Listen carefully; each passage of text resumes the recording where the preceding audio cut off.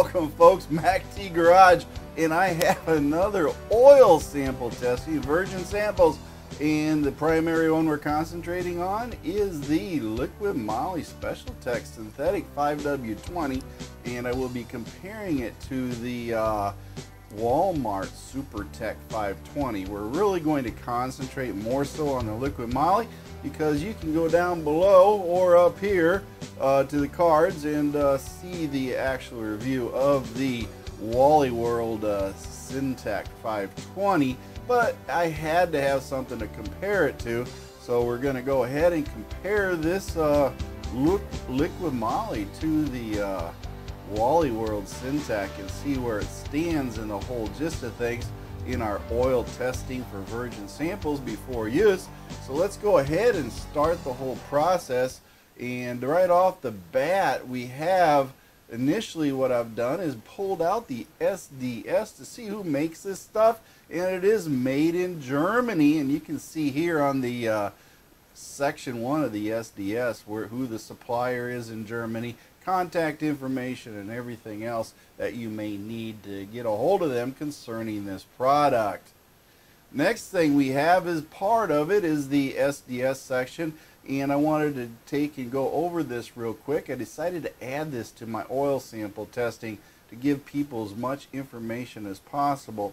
So in the SDS section of this wonderful oil that we have here, the Liqui Moly, I have discovered that it is a hydrotreated heavy paraffinic, and it is a solvent dewaxed. Okay, now this is really getting complicated here, but I'm going to tell you right now, we probably have a group 1 with a group 2 mixture, which barely qualifies this oil as a synthetic. Yes, folks, it barely qualifies. So what they've done is they've mixed it. They've taken basically a base oil that's been distilled a little bit. It's a heavy mineral oil, and then they've added some hydrotreated oil, mineral oil to it to bring it up to just barely in the synthetic category. So this oil is not much better, in my opinion, than a conventional oil, and that will play a lot in what we're going to be looking at here. And then of course we also have the section 9 of the information. Found a tad bit of information that wasn't quite going in there. In there they had 220 degrees Celsius for their initial boiling point or flash point they have there, and that comes out to 428 degrees Fahrenheit. Now the lab test I did came out to 445 degrees Fahrenheit, so there's a little difference here between the SDS and the actual lab testing that you're going to see here. Also, in the viscosity testing, they had it at an 8.2. The lab test had it at 8.48, which means it's a little bit on the heavier side according to the laboratory testing we got back. The technical data that was included in here says that their total base number, TBN, is a 9.1, and our lab test came in at a 6.6. That's a pretty healthy difference between the TBN on this oil, because the TBN is important, and I'll explain why here in a second. But going on forward, we had the Liqui Moly, and we did the test on it on November 28th of 2018 and went through it, and we also went and checked to make sure that we knew what the price was, and the price that I bought it on Amazon was $29.99 with free shipping for a 5-liter container. Now keep in mind, 5 liters is different than 5 quarts, so you'll have to do the math, but I ended up buying 2 5-liter containers in order to have enough to do an oil change and utilize this oil to get some used oil results. Also note that in the text response from the oil company or oil lab that I tested at Blackstone, they're pretty much saying I've done this before, and I have. I've done a lot of oil testing, and they're just acknowledging that fact. But basically they're saying that the oil, the moly, Liqui Moly is going to be a good serviceable oil, and it has a TBN of 6.6, and it will perform according to its intended purpose in lubricating my engine when it's running. So no harm, no foul there. Now the total base number, TBN, is basically a measure of the alkaline concentration present in the lubricant. These alkaline additives are basically used in your engine oils to prevent buildup of acids and stuff in the lubricant as it breaks down. Because as it breaks down, it forms acids. We got alkali and acids. We want to keep these acids from getting too much, because basically what happens, acids will then cause it to eat at things, and we don't want our bearings to be ate up and everything else internal to cause problems. Seals, all this stuff does not like an acid base, so we want to keep that from happening. But overall, between 5 and 10 mg or 5 and 10 TBN, as we're going to get, is what you're looking for. And this Liqui Moly comes in at a 6.6. From my experience, pretty much a run-of-the-mill thing. So we're going to see what it's actually going to be at the end of the testing when I do actually utilize this in my edge and run it, and then we can see how far that TBN drops, because I've had a oil or two drop dramatically for the TBN, and that did not work out. Real quick, we got then the what is it, the Wally World Syntec 520. It came out pretty good, pricing, everything else on it. Their statement on it, the SuperTech was $15.98 for a 5-quart container of it. So you need 2 of them in order to get 6 quarts for me. So, you're going to spend 32 bucks or so for some oil plus tax. But it basically had some titanium in it and other detergent dispersants. So if you want to see more on this one, go ahead and watch the video on the SuperTech. Now, going in conventionally and talking about this, we're going to start out with the aluminum. And with most things, you're going to have some aluminum transferred to the oil during the processing. Can't get away from it. It has to run through pipes and everything else. So we do start out with a Liqui Moly with a 1 part per million on the aluminum, where the SuperTech had 2 when it started. Universal averages are generally about, 1. So chromium, we had no chromium, which is good. Universal averages are 0. Iron, we had 1 part per million of chromium in the Liqui Moly and 2 parts per million in the SuperTech, with a universal average of 1. The copper, we had 0 parts per million, and the universal average there is going to be 1. Our lead was 0, and across the board it was universally 0 also, which is good. Tin, we had a 0 for both going across the board, and the universal averages are 0 in these two. Now we got the molybdenum. Yes, molybdenum. Lo and behold, Liqui Moly has 0. Yes, 0 molybdenum. Now, how do we get the name? We'll discuss this at the end. But anyway, if you want some molybdenum, go to the SuperTech. They got 58 parts per million. Universal averages are about 69. Nickel. We have nickel in nothing here. 0 across the board for both. And the manganese is going to be 0 across the board for both of the oils and the universal averages. We have silver at 0 parts per million universally and within the oils themselves. We have 0 titanium in the Liqui Moly, but we do have 30 parts per million in the SuperTech. Okay, give one for the SuperTech here. They got a little titanium anti-wear additive. Universally, it's about 3. And if you didn't know, titanium seems to be an up-and-comer as far as an anti-wear additive. Then we also have our, potassium. Yes, I'm sort of blocked here, but potassium is running in there pretty good.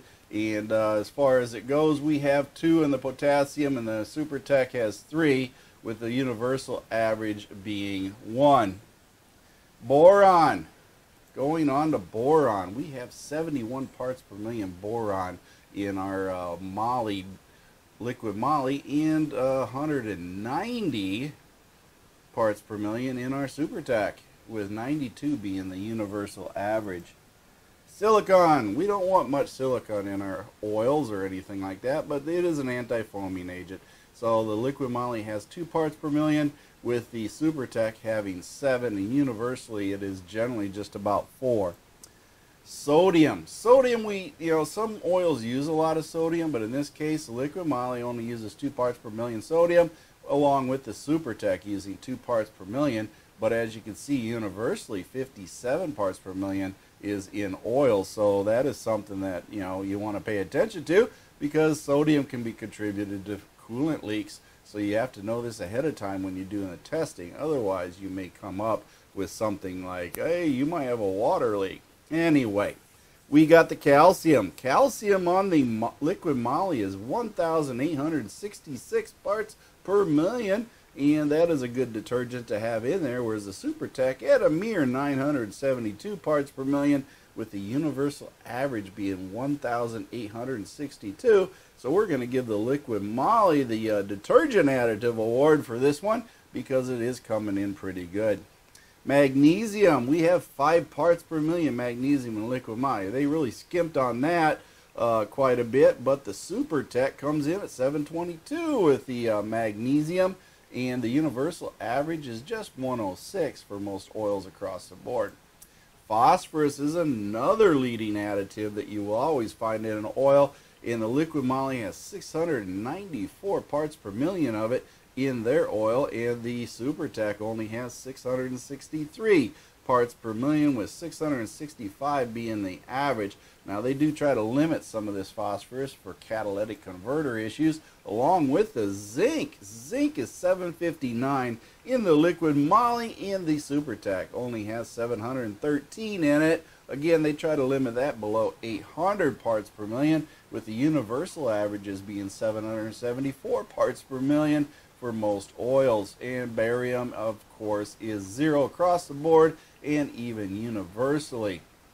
Now moving along, we have the SUS viscosity of 210 degrees Fahrenheit. And the Liqui Moly comes in at a 54.0, with the SuperTech coming in at 53.7. And that is definitely within the scale of the 47 to 57 that you're looking for when you're doing your testing. Your CST viscosity at 100 degrees Celsius, I will note this later, so pay attention, 8.48 on the scale for the Liqui Moly, and then the 8.38 for the SuperTech, with the scale between 6.4 and 9.7 is what you're really looking for. Flash point, another bone of contention for the Liqui Moly, because I got some very different numbers when I look at their paperwork for the SDS and their sales literature. So I don't know what to think, and then the lab test comes up with another number. So I really got 3, but we're going to go with the lab, and they came in at 445 degrees for your flash point, and then the SuperTech came in at 435. Now, as far as the fuel, antifreeze, and water, we wouldn't expect any of that in a virgin sample, and thankfully there is none. So we're going to move right along over to the insolubles, and there are no insolubles present in this oil. So that being said, I think we're good to go on that. Now, something I did not do with the SuperTech that I did do with the Liqui Moly is I did a TBN, total base number, and I got a 6.6 from the lab on it, which again is a bone of contention for the paperwork that the Liqui Moly is putting out. So, but nothing for the SuperTech. I did not do that testing back then, and I am doing it now for all other oils, so look forward to that as we go. Other things that I really do want to cover with you all is the Liqui Moly. Now, what is in the name is not in the oil. Liqui Moly has no moly. Thus, the nature of the name has no connection with the anti-wear additive molybdenum. Okay? Now, is this a marketing ploy or a play on words? You are going to have to make that decision. But I will say that Liqui Moly is the prime example of a barely in name marketed synthetic that, in my opinion, is nothing more than a Group 1 oil mixed with an unknown amount of Group 2 oil, and this oil at best is a 3,000 to 5,000 mile oil. That's it, folks. That is as good as it gets on there. as far as the liquid moly goes. And you can be the tester on it. You can decide what you want to decide. I gave this basically like a C- or something overall grade on it. It barely beat out the Super Tech. It is like number 5 of the bottom of the barrel oils, so it didn't even make the midpoint. It's down at the very bottom. So you know, if you think that this is a good oil, then use it. I'm not your decision maker for you as far as price or anything else, but I do find it highly unusual that a company would go by the name of Liqui Moly and absolutely have no moly in it, and that is definitely a marketing deception in my part. So I really give this a lower grade in that, and just marketing. If I had to give them a marketing grade, I'd give them an F, because I think they're playing on the consumer, and this oil does have absolutely no moly in it, nothing, which I think people are thinking it has it in it, and this proves that wrong. So make your choice, be a wise consumer, and make sure that you watch these videos to understand what's in your oil and why you pick what you do, and be an informed consumer, because not everything is as it seems. This is MACT and MACT Garage, and this is an oil-based series. I'm moving over from MACT Forward Edge to the MACT Garage for future oil references. So look forward to seeing more videos over in MACT Garage concerning oil testing and usage. And I also want you all to like and subscribe to MACT Garage YouTube channel. That way I can get more members in there and start growing that. Also have MACT Garage on Facebook, so join up on MACT Garage on Facebook so you can get a hold of us and talk about anything. And we do talk about anything as far as garage related stuff, fixing and repairing any vehicle, any piece of equipment, or anything like that. That is what it's set up for. It is a non-specific make, model, or manufacturer. That's right. If it has an engine, we're going to sit there and talk about how to fix it. So join up on that group. Make sure you take and listen to the Band of One here at the end. Might be a few little minutes of additional footage I might toss in here, but either way, the Band of One's playing that great music. Like and subscribe, join, all that good stuff. And Mercy Girl's going to have a couple one-liners at the end for you. And my feet hit the floor today, and I'm having a great day, and I want you to have a great day too. Thank you for watching MACT's videos, and remember to like and subscribe. This is a Mercy Girl production.